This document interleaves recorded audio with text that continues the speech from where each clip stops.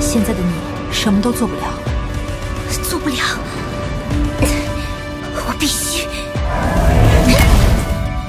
快跑，别回头，我来拖住他！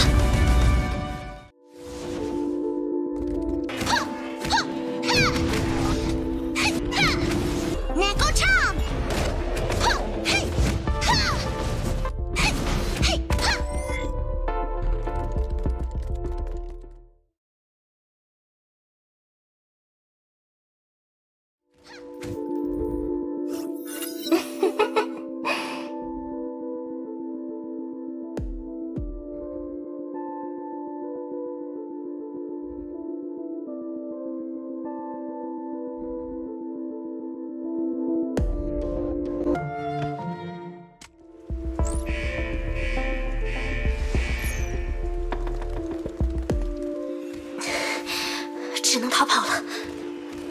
Diane， 为什么要逃跑？他们是猎物，你才是猎人。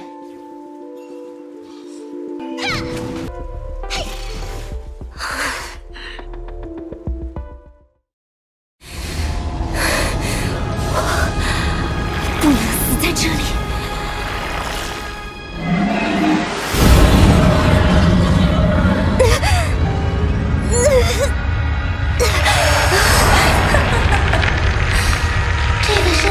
交给我吧，天哪！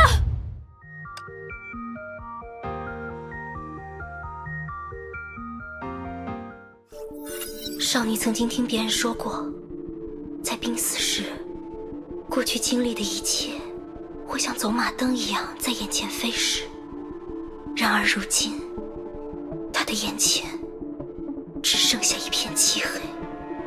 我不是应该已经被崩坏兽的长矛刺穿了吗？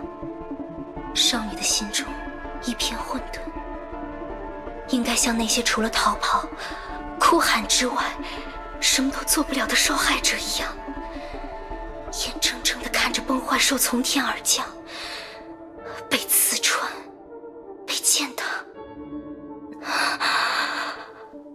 为什么我还活着？是因为犯下太多的罪，需要活下去，接受命运的惩罚。是以为自己能抵抗住绿者人格，以为自己还有机会挽救一切，或者是心底还存着最后一丝幻想，希望这一切只是个噩梦。在课堂的钟声敲响后，一切都会恢复原状，他无从得知。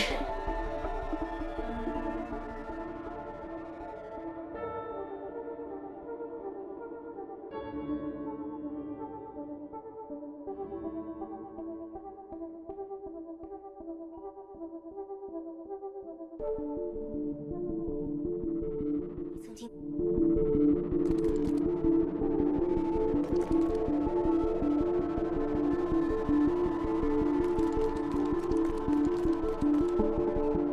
德丽莎、亚伊，那些口口声声说要带你回家的朋友们，当他们目睹了你内心的真面目后，还愿意让你靠近他们，拥抱他们吗？此时此刻，在他们的眼中，那个叫做 Kiana 的女孩已经不复存在了。现在唯一能拯救你的方法，就是消灭你。该我去。Kiana， 我很抱歉，我不得不这么做。德丽莎、亚伊，你们要做什么？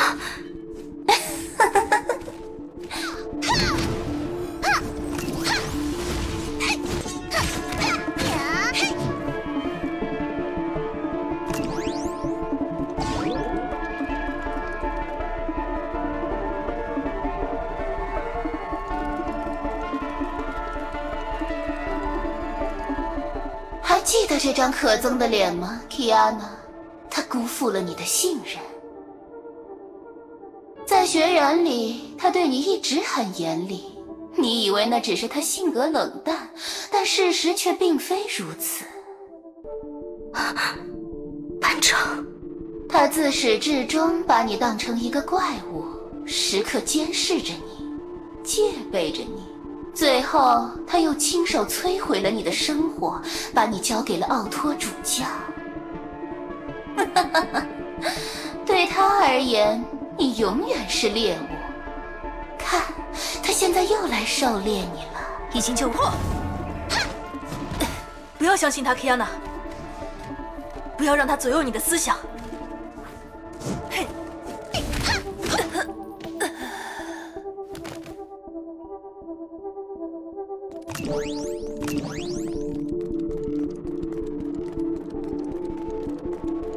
实验体编号 K423，供体细胞来自卡斯兰纳家族和沙尼亚特家族的直系后代，转入了第二律者的遗传基因。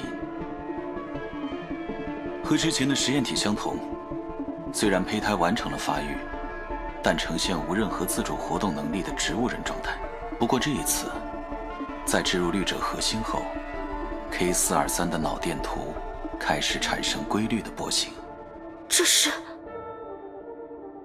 你的诞生，确切地说，是我被重新带回人世的那一天。这不是真的。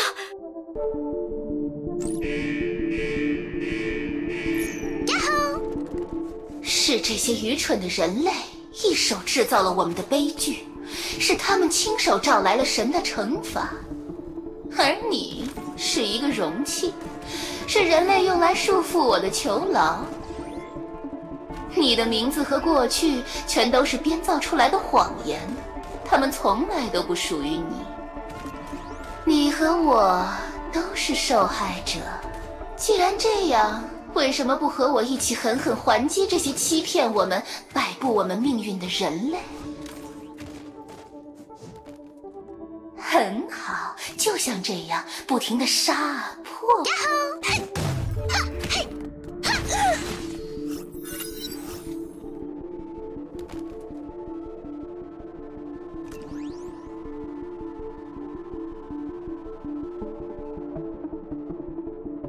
幸好我来的还不算太迟，是时候让你安静下来了。切，碍事的家伙。不过没关系，你还能帮他多少次呢？我能感受到他的情绪，愤怒、悲伤、压抑。他的存在一天比一天虚弱，而我只需要耐心的等待就行了。总有一天，你会亲眼看着我完完全全地支配这具身体。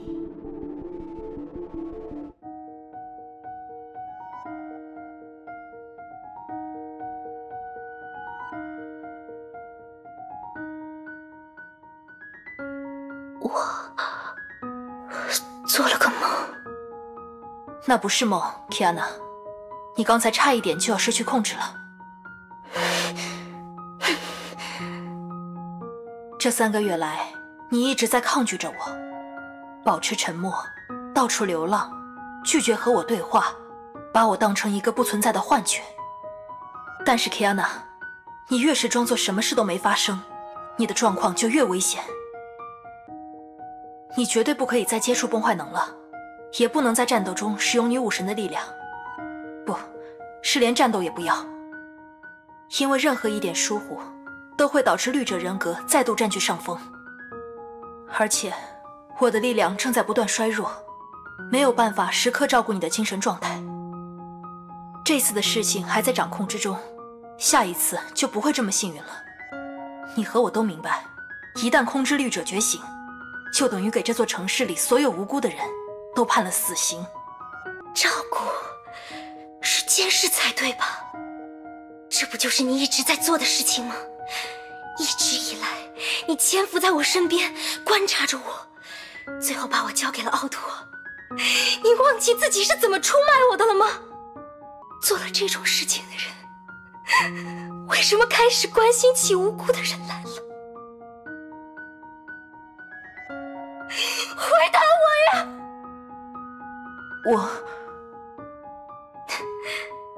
你的任务应该已经完成了吧？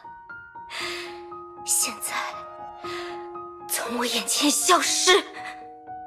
抱歉，我已经无法离开了。第8神之剑宇渡尘，它的地灵额定功率，把你和我的意识永远绑定在了一起。什么？回去吧，提安娜同学，回到学院长他们身边。现在只有他们能保护你了。不行。我知道你现在很艰难，但是只有这样。滚开！从我的脑袋里滚出去！如果事情真的到了不可收拾的地步，我也只有做最坏的选择了，让我们3个人同归于尽。原谅我，天哪！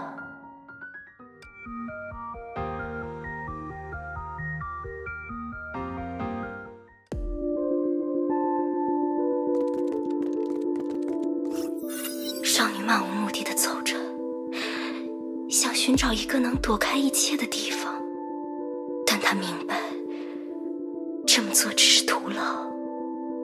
没有人能逃避自己的过去。那些在出生前就已经发生的事，决定了我们最终会成为怎样的人，做怎样的事，而这就是所谓的命运。对浮华的愤怒，只不过是在宣泄长久以来他对命运的无力感。因为少女很清楚自己的身体里潜藏着什么。12岁那年，她第一次醒来，造成了巨大的破坏。从那时起，少女就一直在逃跑，一直假装她不存在。少女不敢在任何地方待上太久，也不敢和任何人靠得太近。少女害怕一切会重演，直到她遇见了牙医布朗尼亚德丽莎，还有这些相遇，让她体会到了家的温暖，产生了想要留下的念头。然而这只是个天真的念头。不管少女往哪里逃，不管她如何挣扎，最终脚下的路还是通向同一个终点。不知不觉，眼前闪起霓虹灯细碎的光芒，嘈杂的人声和食物的香气搅乱了她的思绪。少女像受惊的小动物一样颤抖起来。她意识到自己不能在这里停留，她必须躲开人群。可是这个温暖的夜市是多么似曾相识，像过去许多个日日夜夜里自己和他们一起逛过的街道。最终脚步违抗了身体的命令，像飞蛾追逐火光一样不停地向前走着。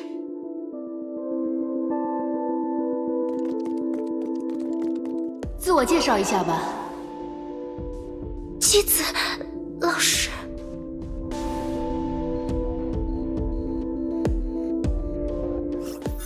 自我介绍一下吧，我是无量塔姬子，今天开始我来担任你们的教官。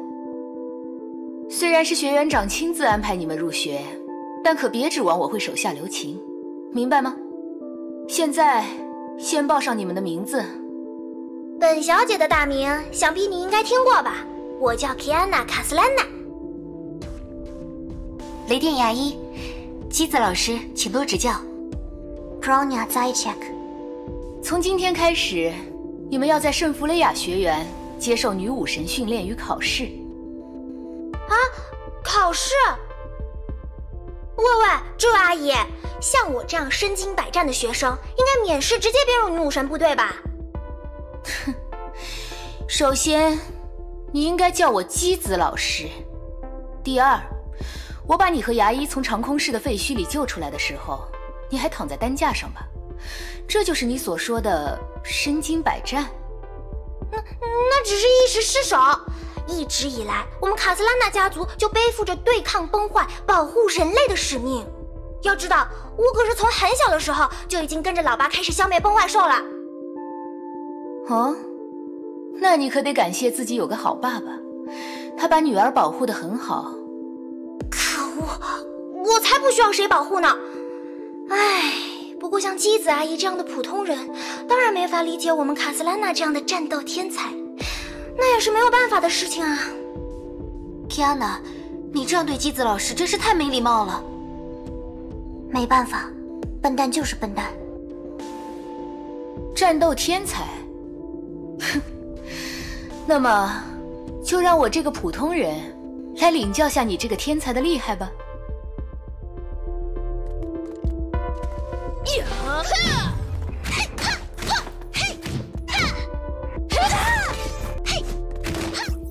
毫无悬念，在这个普通人面前，少女输了。没有任何花哨的动作，没有浪费一丝力气，巨剑简单的挥舞、劈砍，准确地判断出他的每一个立足点，毫不留情地追击。这是属于普通人的强大，是经过1000次、10000次挥剑训练后所锻炼出来的平平无奇的强大。等反应过来时，大剑已经架在了少女的脖子上。女教官低下头，直视着少女的双眼。记住了吗？这是我教给你的第一课。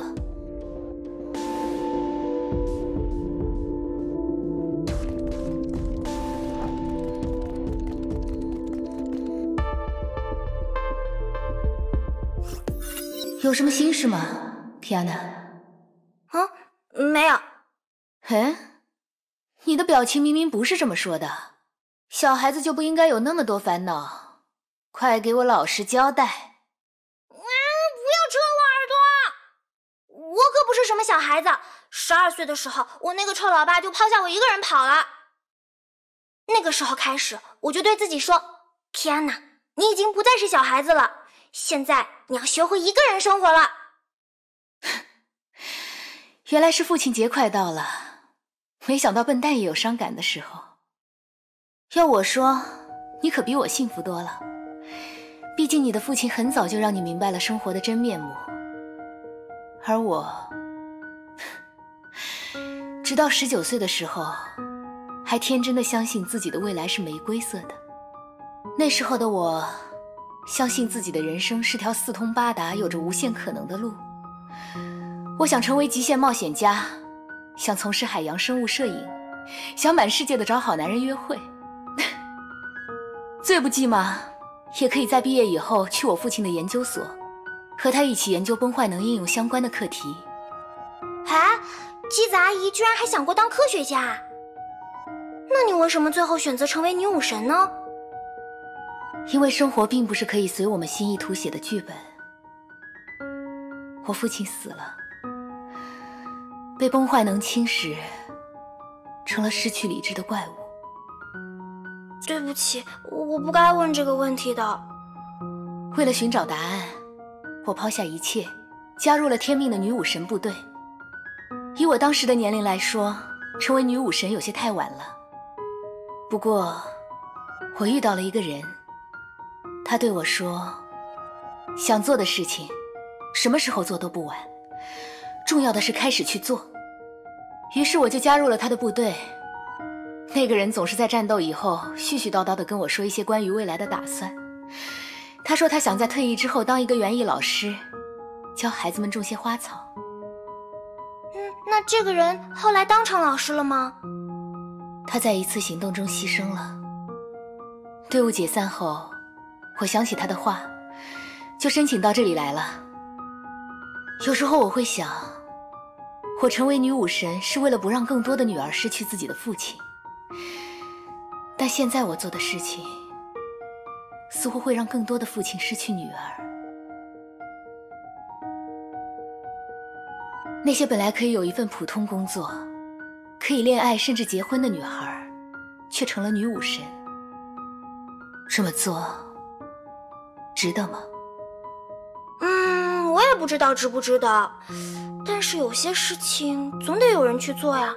就像臭老爸告诉我的那样，卡斯拉那家的人看到无辜的人受苦，就会忍不住热血上涌，想要伸出援手。这是什么笨蛋父亲？不过，提安娜，你的爸爸还是给你留下了一些珍贵的东西，说不定命运让他们离开，是想让我们去珍惜身边的人吧。比如说，姬子老师就很疼爱你啊。为了进一步证明对笨蛋提安娜的疼爱，不如给你来一场单人训练吧。不要！现在已经是放学时间了，训练什么的留到明天吧。哼，往哪儿跑？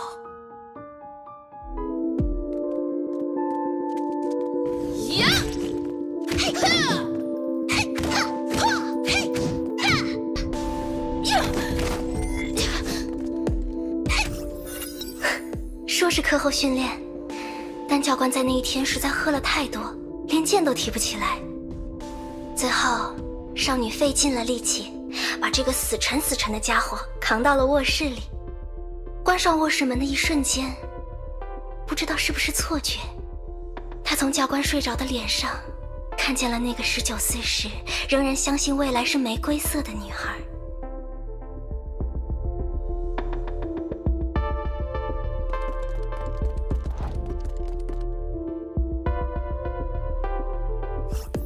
第一次执行实战任务前，我要再次提醒你们，除了戒备眼前的敌人，你们还要时刻留意同伴的状况，因为他们不仅是为你们提供支援的战友，也有不幸成为怪物的可能。每个女武神在战斗中都面临着这样的风险。我们利用崩坏能获得强大的战斗力，但也随时可能遭到反噬，丧失理智，成为想要破坏一切的怪物。只要你们还在以女武神的身份战斗一天，就要有所觉悟，准备好面对这个最坏的结局。如果有一天，你们的战友因为崩坏能失控，你们必须毫不犹豫，结束他的生命。如果失控的是姬子老师，我们也要动手吗？就算是我，你也绝对不可以犹豫。想要保护失控女武神的性命，只会造成更多的牺牲。如果你不明白这一点，我是不会让你踏上战场的。我明白了。那要是有一天，我是说如果我失去控制，那姬子阿姨你一定要……我不会让这种事情发生的。哎，作为你们的教官和队长，我会尽我所能保护你们每一个人，不让你们陷入危险。这是什么狡猾的发言？这是我的原则。好了，做好降落的准备，任务就要开始了。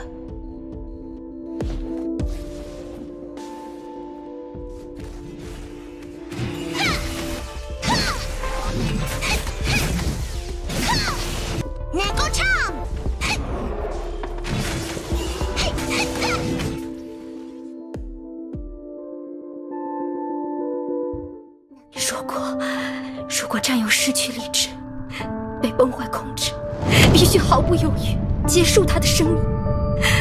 可为什么你们？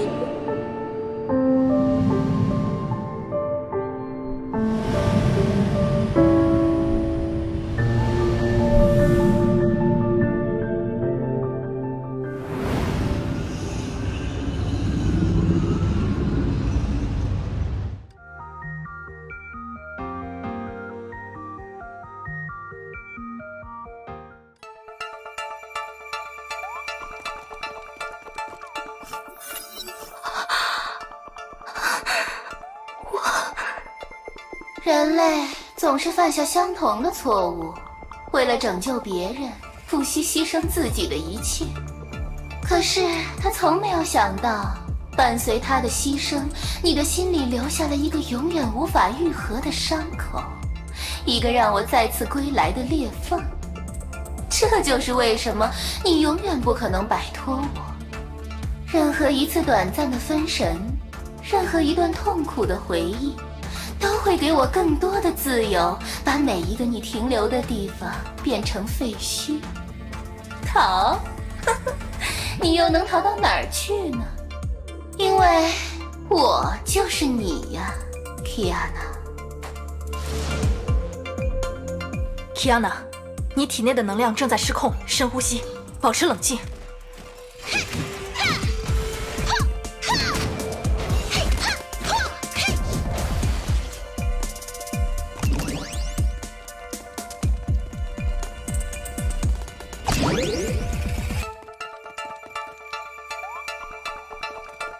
为什么不使用你的力量呢 ，Kiana？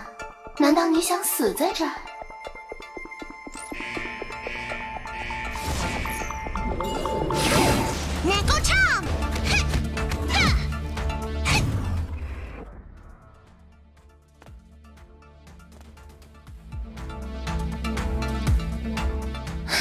真可怜，你这个只知道逃跑的胆小鬼。可是你又能逃到哪儿去呢？这个世界从来就没有你的容身之地。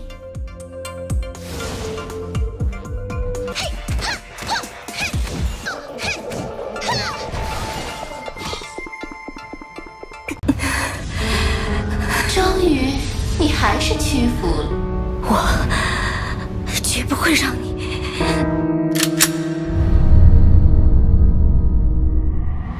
现在还不是绝望的时候 ，Kiana， 因为我来了。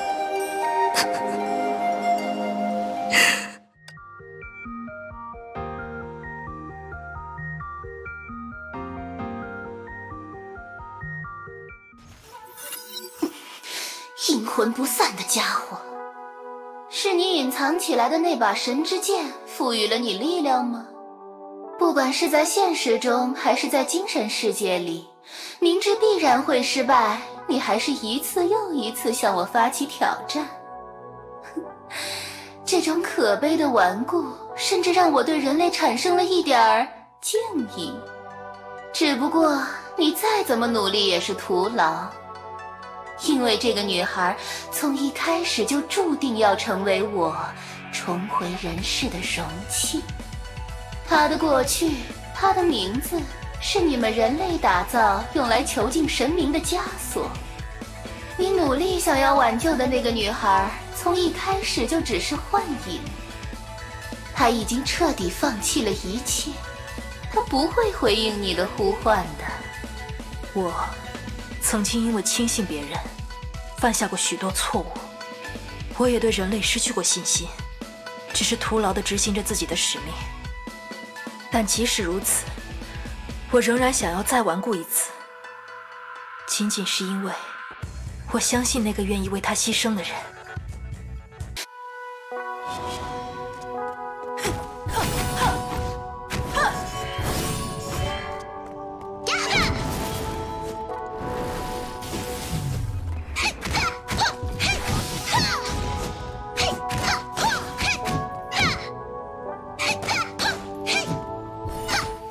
我一个人的力量还不够，拜托了，姬子老师，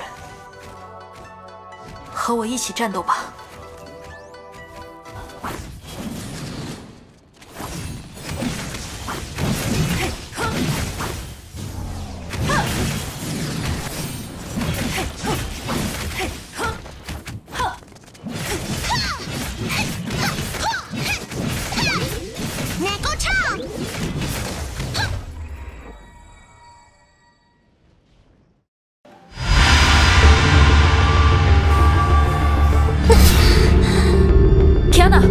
接下来就靠你自己了。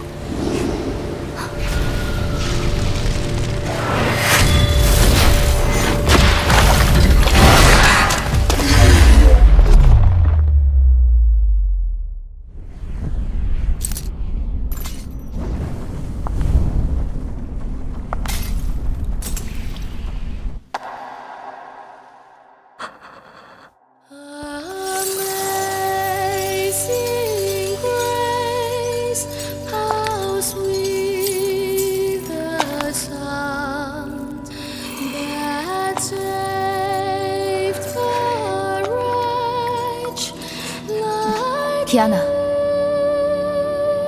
你还在等什么？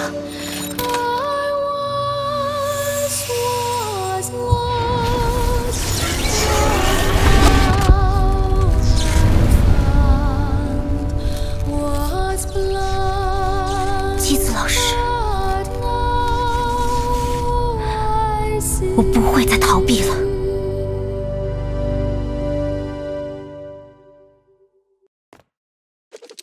这里是我的主场，继续前进吧！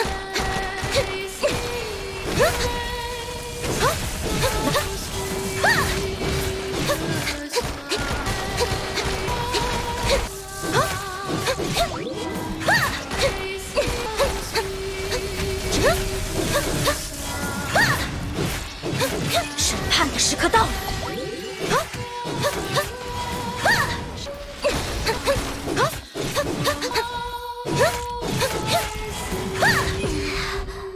审判的时刻到了，只是小伤。Tiana， 靠着自己的意志，你控制住了空之律者的力量。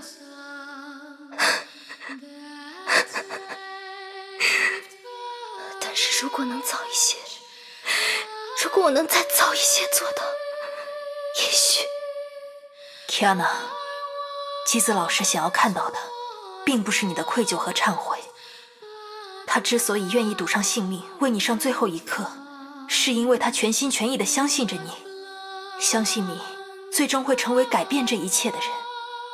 我明白，我不会再让自己陷入到过去的痛苦里，我会完成我对姬子老师的承诺。走吧。第二律者的人格虽然暂时被封印，但谁也无法保证他不会再次苏醒。从现在开始，我们还有很长的路要走，要做的事情还有很多。